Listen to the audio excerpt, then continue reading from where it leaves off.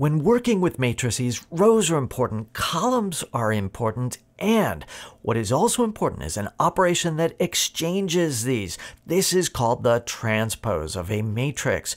You reverse the rows and the columns by flipping across the diagonal. More technically, given a matrix A, its transpose is denoted AT with a superscript for transpose, and the I, jth entry of the transpose is the jth entry of the original matrix you started with. So for example, a 5 by 3 matrix, when transposed, gives you a 3 by 5 matrix, keeping the diagonal the same, but flipping, exchanging the rows and the columns in the manner demonstrated. Now, a couple of simple properties. First of all, the transpose is involutive. Man, I like that word.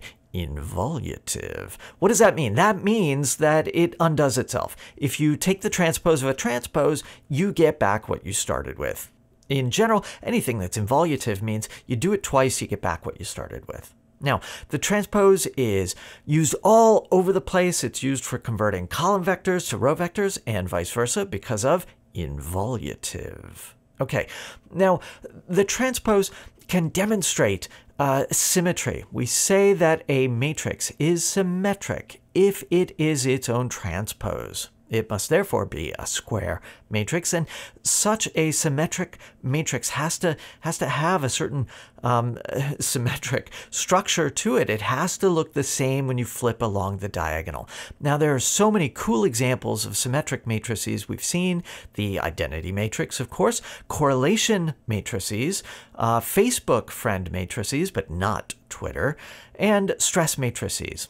As we keep going, keep your eyes open for symmetric matrices. They almost always encode some special property.